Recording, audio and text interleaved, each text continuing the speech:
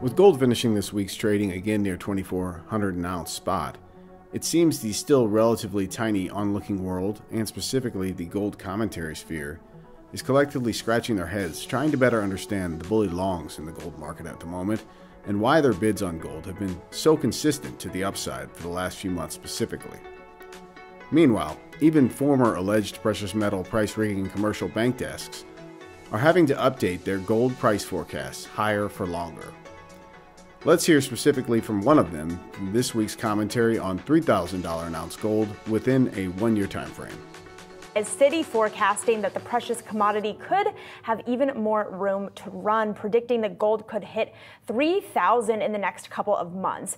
To break down his call for us, we have Akash Doshi, Citi North America Head of Commodities Research. And thank you so much for being here with us this morning to talk about gold. This morning in our meeting, we were talking about folks running a Costco to buy gold bars versus folks who are investing in it via the market here. I'm curious from your perspective, what should investors know about the difference between those two and the room that gold has to run in this rally moving forward? Well, it's great to be back with Yahoo Finance. I remember in the summer of 2019, I was in your studios calling for $2,000 an ounce as a base case over the next 12 months at the time. Now we think $3,000 an ounce is in play over the next year or so. And the big driver for that is that we think financial demand for gold is only catching up to what is strong physical. You just talked about the Costco bar and coin sales. Well, that is a global trend. We've seen bar and coin demand surge since the pandemic. It's now above pre-COVID trend. And that, we think, represents a strong alternative fiat demand story. Separately, we see the official sector, central banks in the emerging markets to be, in particular, to buy a record amount of gold over the last several years, including over 1,000 tons in 2024, which would be the third highest since 1967. We think this physical demand pull is structural, it is strong, it is driven by a host of factors, and financial demand for gold is only catching up to that. I mean, if you look at the gold price performance since the February lows, we're up around 20%. It hasn't been a weaker dollar. The dollar is higher. It hasn't been lower real or nominal rates at the belly of the U.S. Treasury curve.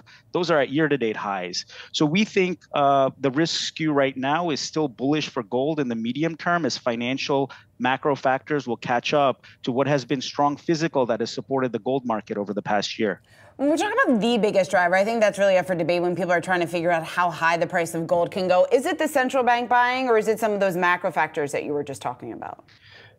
I think over the last couple of years, it has been central bank buying that has at least done two things.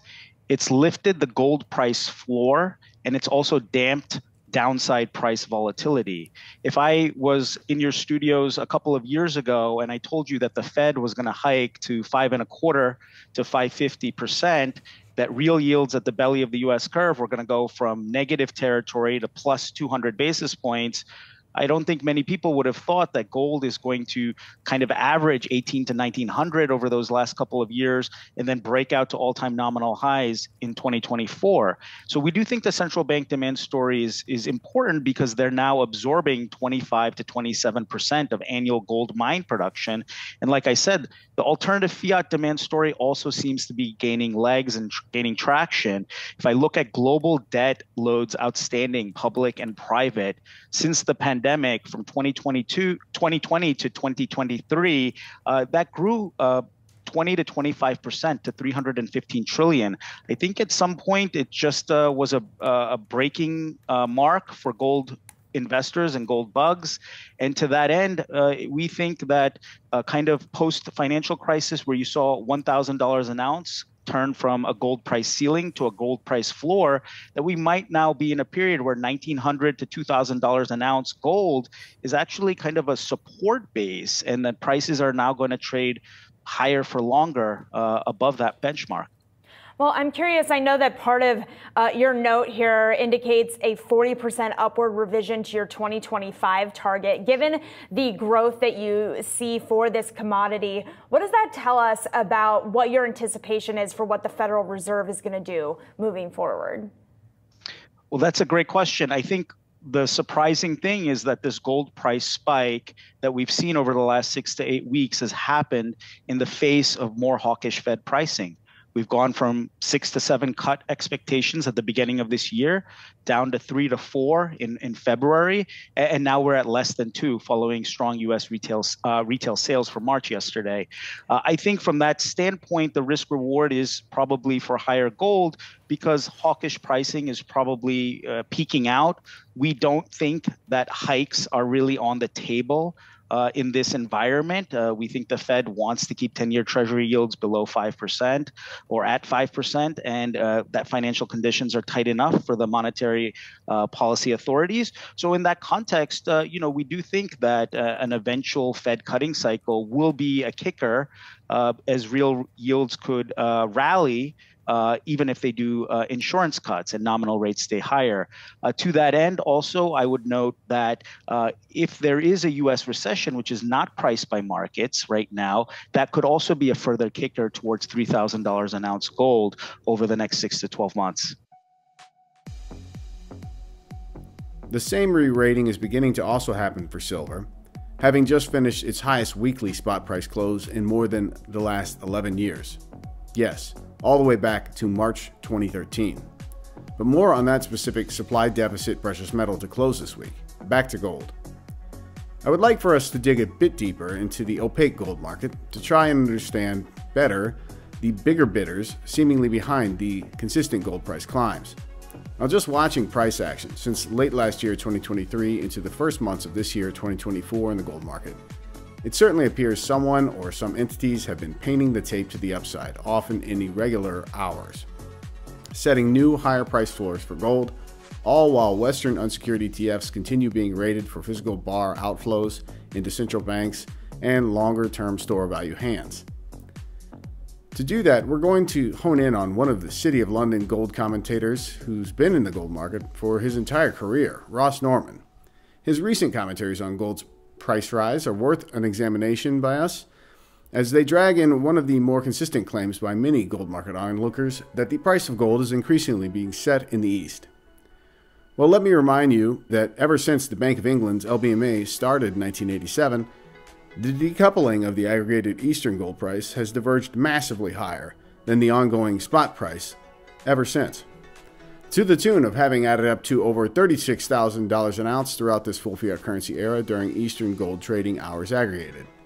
The converse mirror of that bullish Eastern gold price aggregation is that within the seemingly lawless City of London trading hours, which started on this chart in 1970 at just over $35 an ounce, have whittled down to an aggregated gold price of $2.32 an ounce gold over the last more than 50 years of gold price trading data, intra-London AM to PM price fixes.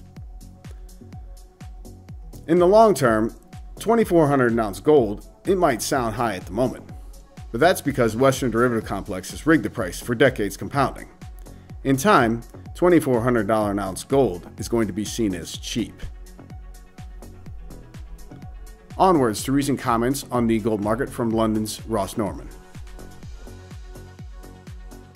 It seems Ross, like many gold market onlookers, has been looking for signals as to who and what is behind the recent persistent long bid for gold. In this first of 3 commentaries we're going to look at, he first recently claimed a large long whale in the London OTC options market. He recently wrote, quote, "Someone has evidently made a monumental bet on the gold market via the OTC options market. The broad rationale for using the OTC options market is clear. It's sufficiently liquid, yet not entirely opaque. This really has been a stealth rally, and the economic equivalent to muddy footprints across the floor have been hard to discern.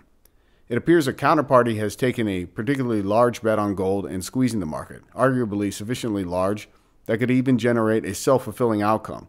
As the bullion banks grant calls at strike prices above the market, they will purchase gold to delta hedge themselves as they are short gamma.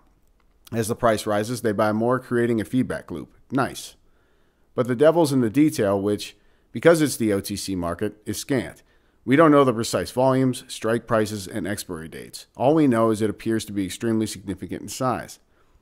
And they would be very much swimming with the tide in terms of the geopolitical and economic backdrop. A well-known hedge fund did precisely this back in the early 2000s with enormous success. Once the options expire, the gold market will likely discover gravity. That is to say, supply/demand fundamentals will prevail. Meanwhile, time is against the Fed. They need to keep rates higher for longer to defeat inflation, but there is a mounting crisis in the U.S., with many regional banks suffering and the commercial real estate sector in crisis. So the Fed also needs to cut, and fast. And a rate cut traditionally signals double-digit gains for gold.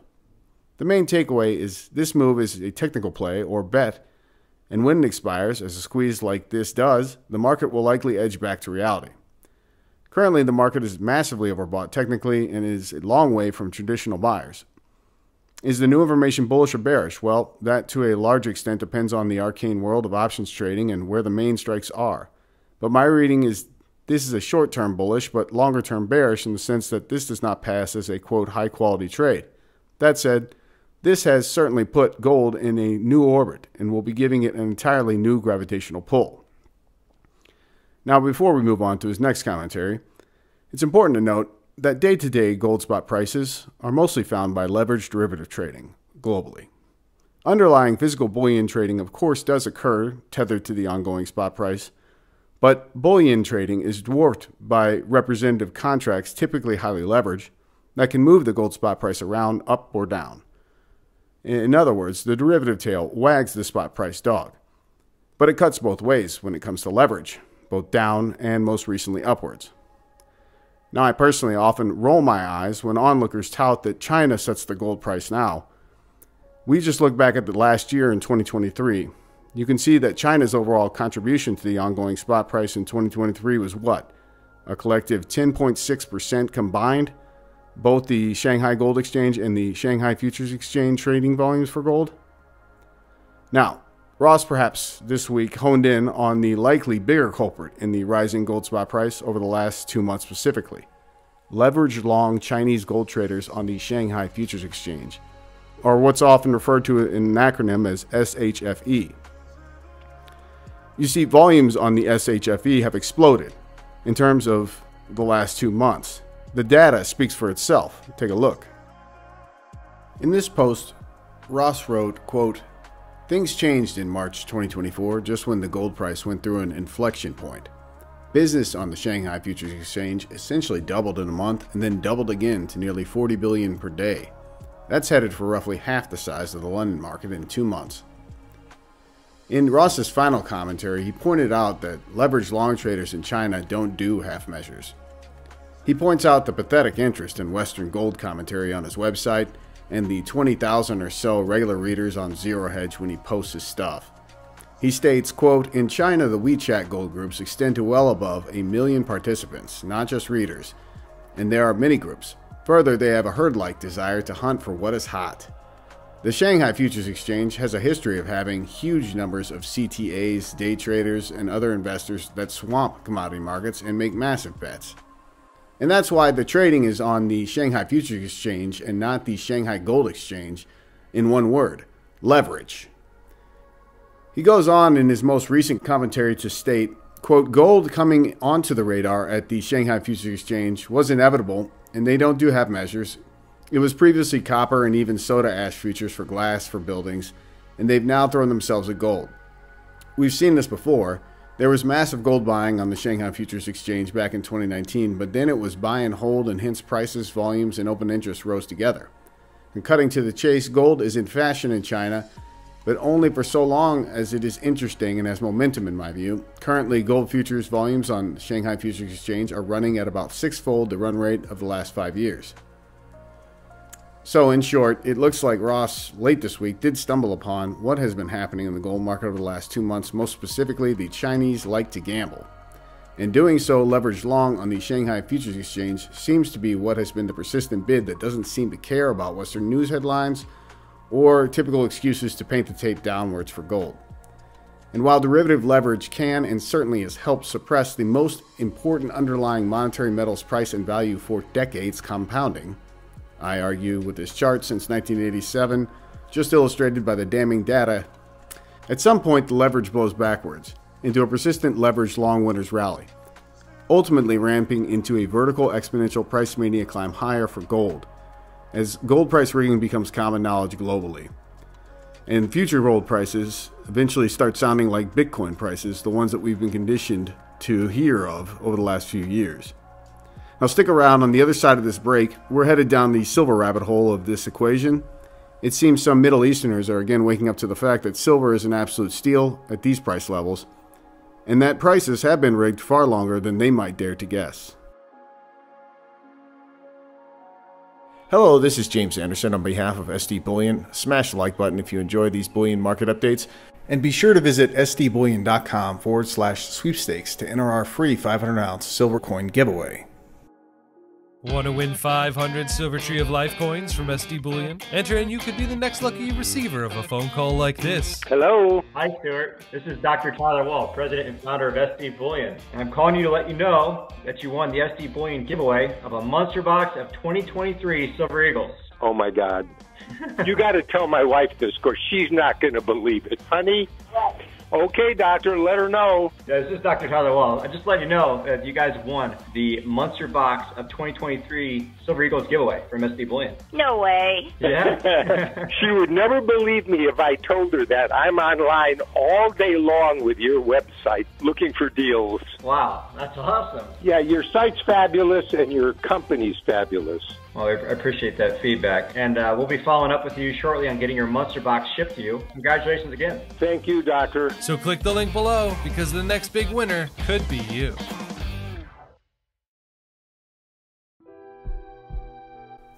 The spot gold and silver markets traded up on the week, with spot gold closing near $2,400 an ounce and the spot silver price finishing above $28.50 an ounce bid. That's its highest weekly close in over 11 years. The spot gold silver ratio is still hanging at 83. The Silver Institute reported another forecasted demand outstripping supply deficit for this year 2024, predicting an over 265 million ounce deficit for this year. That's 6 years in a row of demand outstripping silver supplies. My hunch is mostly unsecured silver ETFs will continue to be rated to make up for this physical market deficit ongoing. Price premiums being paid in China for industrial-sized silver bars are relatively large at over 3 an ounce over ongoing spot prices quoted. And you can see the persistent bid premium in China, the blue line, for physical silver bars has been consistent for the last year and growing. In a world with about 1 billion ounces of new line silver physically coming to market every year, and countries like India come in and take over 76 million ounces in a month, because they too likely see the writing on the wall, silver near 30 an ounce is going to become cheap. Get it while you can. The Comics' CME group put this chart crime on their blog this week, looking to entice silver derivative longs. And while it does convey the fact that silver is still dirt cheap relative to gold, I'd like to take a full fiat currency era view of which precious metal has done what in percentage terms since 1970. In overall performance throughout this full fiat currency era, pathetic palladium has paved the way to illustrate that we've seen nothing yet, both in terms of the prospective gold performance longer term and most certainly price-suppressed silver markets. As happened in 1980, it's not going to surprise me one day to see silver's eventual price percentage performance spike higher than however high gold's price performance on this chart climbs. When that occurs, the spot gold-silver ratio is going to be substantially tinier than we currently see it at. Currently at 83, my suggestion would be you're talking well below probably even the 2011 spike low of 33. Kuwait silver experts are even chiming in by stating this week in the Kuwait Times, silver prices are set for a dramatic rise, potentially to double by 2025 as forecasted by Salah Al-Hamaz, a consumer behavior consultant specializing in the gold and precious metal sector. Salah advises being patient when investing in silver as the market is still adjusting to its dynamics.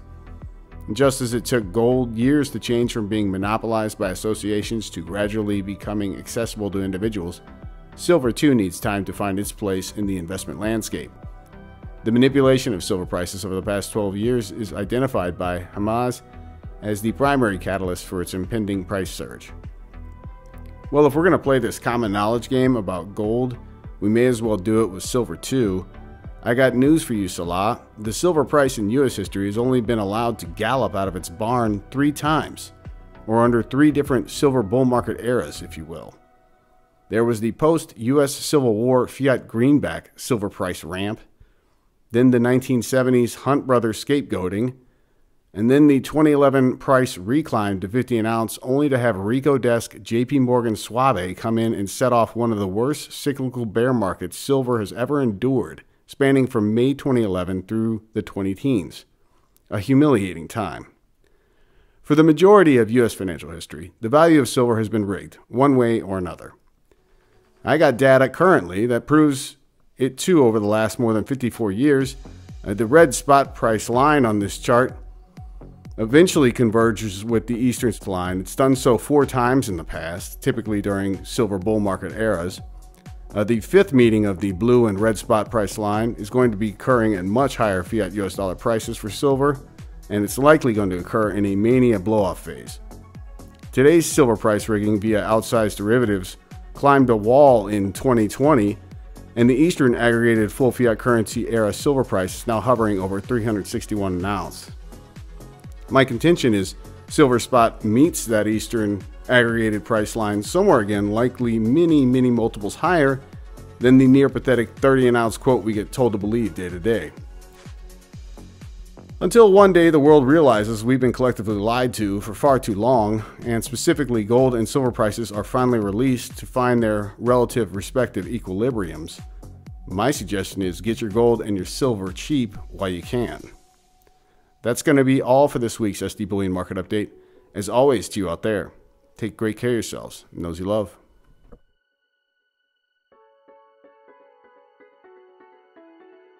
If you enjoyed this video, hit the like button and share it with those you love. Subscribe to our channel and hit that alert button so you know when we publish new bullion market updates.